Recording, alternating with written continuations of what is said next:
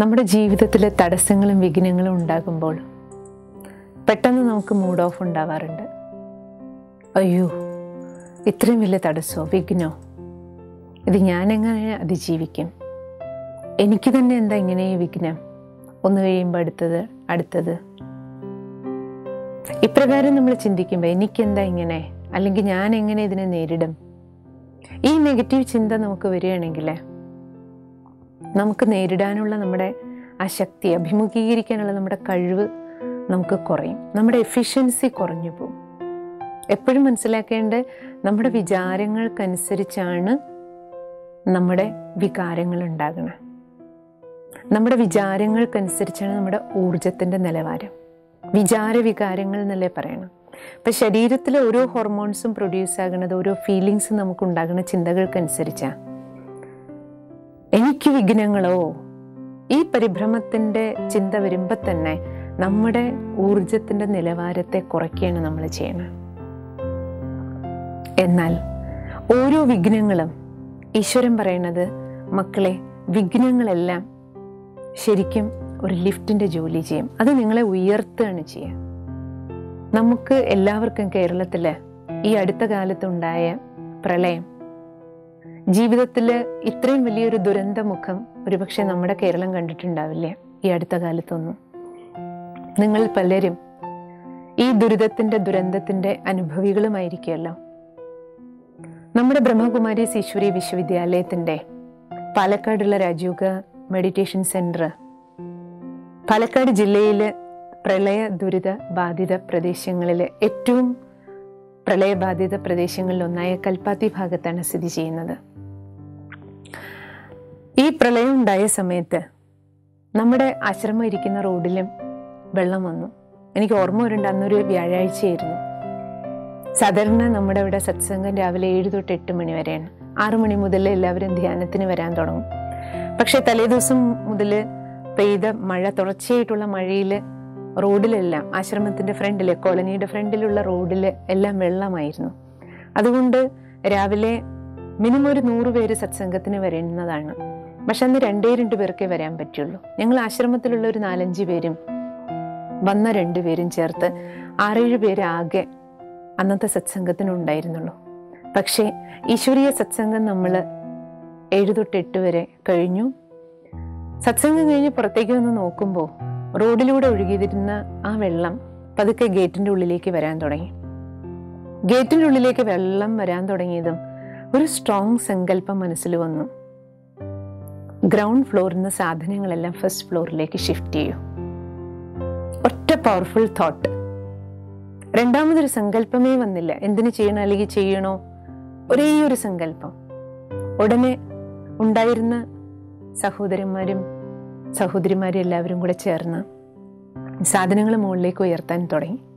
പക്ഷെ ആദ്യം നമ്മുടെ സഹോദരന്മാരെല്ലാം ആ വെള്ളത്തിൽ, കാരണം റോഡിൽ വെള്ളം കാണുമ്പോൾ അറിയാമല്ലോ, ബ്രദേഴ്സിനെല്ലാം സന്തോഷം കൊണ്ട് വെള്ളത്തിൽ കളിക്കുകയും വീഡിയോ എടുത്ത് കളിക്കുകയും വെള്ളത്തിലേക്ക് വള്ളങ്ങൾ ഉണ്ടാക്കിയിട്ട് കളിക്കുകയൊക്കെ ചെയ്തുകൊണ്ടിരിക്കുകയായിരുന്നു. അപ്പോൾ സാധനം ഷിഫ്റ്റ് ചെയ്യണമെന്ന് പറഞ്ഞു. സിസ്റ്റർ, എന്തിനാ ഇപ്പോൾ നമ്മൾ ഈ സാധനമൊക്കെ ഷിഫ്റ്റ് ചെയ്യണേ? ഇല്ല, നമുക്ക് ഷിഫ്റ്റ് ചെയ്യണം. പക്ഷെ എല്ലാവരും ഉടനെ അനുസരിച്ചു. സാധനങ്ങളെല്ലാം എടുത്ത് ഷിഫ്റ്റ് ചെയ്തു. അരമണിക്കൂറിൻ്റെ ഉള്ളിൽ ഫസ്റ്റ് ഫ്ലോർ ഏകദേശം 5000 സ്ക്വയർ ഫീറ്റ് ഏരിയ ഉണ്ട്. അതിലുണ്ടായിരുന്ന അടുക്കള, സ്റ്റോർ ഉൾപ്പെടെ എല്ലാ സാധനങ്ങളും ഫർണിച്ചറുകളും എല്ലാം ഷിഫ്റ്റ് ചെയ്ത് നമ്മൾ മുകളിലെത്തി. ഈ 5-6 പേര് അരമണിക്കൂറിൽ സാധനം എല്ലാം മുകളിലെത്തിച്ച് നമ്മൾ മുകളിലെത്തിയത് വെള്ളം ഗ്രൗണ്ട് ഫ്ലോറിൽ നിറഞ്ഞു. അതിനുശേഷം ഫസ്റ്റ് ഫ്ലോറിൽ നിന്ന് ചുറ്റുപാടിലേക്ക് നോക്കുമ്പോൾ അപ്പോഴേക്കും കാണുന്നത് കടലിൻ്റെ ദൃശ്യമാണ്. ചുറ്റുപാടും കടൽ പോലെയായി മാറിക്കഴിഞ്ഞു. തിരമാലകളെല്ലാം അതേപോലെ കടലിലെ തിരമാലകൾ പോലെയാണ് വെള്ളം അങ്ങനെ ഒഴുകുകയായിരുന്നു 4 വശവും. മുകളിൽ എല്ലാവരും പോയിരുന്നതിന് ശേഷം നമ്മളെല്ലാവരും കൂടി എല്ലാവർക്കും നാടിന് വേണ്ടിയിട്ട് ധ്യാനം ചെയ്തുകൊണ്ടിരുന്നു. കൂട്ടായ്മയോടുകൂടി ഇരുന്ന് മെഡിറ്റേഷൻ ചെയ്തു. കാരണം നാനാഭാഗത്തു നിന്ന് നിലവിളികൾ കേൾക്കുന്നുണ്ട്. ലൈഫ് ബോട്ടുകൾ അപ്പോഴേക്കും വരുന്നുണ്ട്. ലൈഫ് ബോട്ടിൽ വന്ന രക്ഷാപ്രവർത്തകർക്ക് പോലും ആൾക്കാരെ രക്ഷിക്കാൻ കഴിയുന്നില്ല. കാരണം ആരും പ്രതീക്ഷിച്ചിരുന്നില്ല രാവിലെ നേരത്തെ ഇത്രയും വെള്ളം ഉള്ളിലേക്ക് വരുന്നു. അതുകൊണ്ട് ഒരു വീട്ടിൽ നിന്ന് പോലും സാധനങ്ങൾ ആരും, 2 നില വീടുണ്ടായിരുന്നവർ പോലും സാധനങ്ങൾ ഷിഫ്റ്റ് ചെയ്യോ ഒന്നും മാറ്റിവെക്കാനോ ആർക്കും കഴിഞ്ഞില്ല. വെള്ളം കയറി എല്ലാം നശിച്ചു. ഗ്രൗണ്ട് ഫ്ലോറിലുണ്ടായിരുന്നു മിക്കവാറും എല്ലാ വീട്ടിലും ഗ്രൗണ്ട് ഫ്ലോർ മുഴുവൻ മുങ്ങി.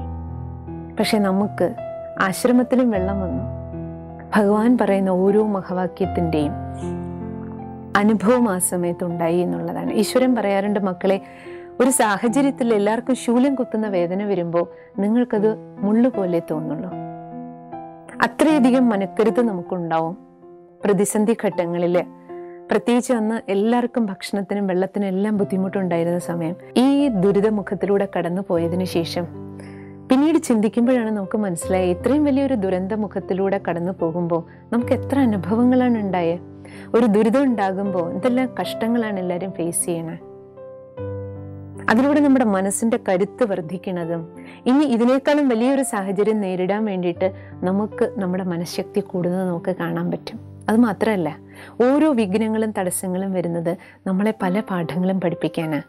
ഒന്നുകിൽ നമ്മുടെ ക്ഷമ കൂടും, നമ്മുടെ ശാന്തത കൂടും, നമ്മുടെ സഹനശക്തി വർദ്ധിക്കും, ജീവിതത്തിൽ മിതവ്യയം പഠിക്കും. ഈ പ്രളയത്തിൽ തന്നെ നമുക്ക് അറിഞ്ഞൂടെ, എല്ലാവരുടെ കയ്യിലും എല്ലാം ഉണ്ടായിട്ട് ഒന്നും ഉപയോഗിക്കാൻ പറ്റിയില്ല. പൈസ ബാങ്കിൽ ഇഷ്ടം പോലെ ഉണ്ട്, പക്ഷെ പൈസ കൊടുത്ത് പൈസ എടുക്കാനും പറ്റുന്നില്ല, കൊടുക്കാനും പറ്റുന്നില്ല, കുടിക്കാൻ ഒരു തുള്ളി വെള്ളം പോലും ഇല്ല. ചുറ്റുപാടും വെള്ളമാണ്, പക്ഷെ കുടിക്കാൻ പാകത്തിനുള്ള വെള്ളമില്ല. ഭക്ഷണത്തിന് വേണ്ടി എത്ര പേര് കഷ്ടപ്പെട്ടു, എത്ര വലിയ ധനവാന്മാരുടെ കുടുംബങ്ങളിലും എത്ര പേരെ ദുരിതങ്ങൾ അനുഭവിച്ചേ. അപ്പോൾ പൈസയുടെ മൂല്യം എന്താണ്? ആഹാര സാധനങ്ങൾ എത്ര നമ്മൾ പാഴാക്കിയിട്ടുണ്ടാവും. ആ സമയത്താണ് വിശപ്പിൻ്റെയും ആഹാരത്തിൻ്റെയും, വിശപ്പിൻ്റെ വിളിയും ആഹാരത്തിൻ്റെ മൂല്യവും നമ്മൾ മനസ്സിലാക്കി നമുക്ക് തന്നു. അതുമാത്രമോ, മനുഷ്യരുടെ മൂല്യം മനസ്സിലാക്കിയില്ലേ? പ്രളയ സമയത്ത് ഏറ്റവും കൂടുതൽ എല്ലാവരും പ്രളയത്തിന് ശേഷം അഭിനന്ദിച്ചത് ആരെയാണ്? തോണികൾ കൊണ്ടുവന്ന് എല്ലാവരെയും വീടുകളിൽ നിന്ന് രക്ഷപ്പെടുത്തിയ മീൻപിടുത്തക്കാരെയാണ്. ഇപ്രകാരം നമ്മൾ ഓരോരുത്തരും മനസ്സിലാക്കേണ്ട, ജീവിതത്തിൽ ഏത് വിഘ്നങ്ങൾ കടന്നു വരുമ്പോഴും, അത് നമ്മുടെ ശരീരത്തിന് രോഗമാവട്ടെ, അല്ലെങ്കിൽ പെട്ടെന്നൊരു ആക്സിഡൻ്റ് ആകട്ടെ, അല്ലെങ്കിൽ പ്രകൃതിയിൽ നിന്നൊരു ദുരന്തമാകട്ടെ, ജീവിതത്തിൽ ഏത് തരത്തിലുള്ള തടസ്സങ്ങൾ വരുമ്പോഴും നമ്മൾ മനസ്സിലാക്കേണ്ടേ, അത് നമ്മളെ തടയാനല്ല വരുന്നത്. നമുക്കനേക നല്ല പാഠങ്ങൾ തരാൻ, നമുക്കനേകം ശക്തികൾ നമുക്ക് തരാൻ, ജീവിതത്തിൽ നമ്മളെ കുറച്ചും കൂടി ഉയരത്തിലേക്ക് നയിക്കാനാണ് എല്ലാ വിഘ്നങ്ങളും വരുന്നത്. ഇപ്രകാരം നമ്മളൊരു പോസിറ്റീവായ മനോഭാവത്തോടെ തടസ്സങ്ങളെയും വിഘ്നങ്ങളെയും കണ്ടാൽ അതിൽ നിന്ന് പാഠം ഉൾക്കൊള്ളാൻ ശ്രമിച്ചാൽ നമുക്കും സമാധാനം ഉണ്ടാവും, സന്തോഷവും ഉണ്ടാവും, ശക്തിയും ഉണ്ടാകും. ഓം ശാന്തി.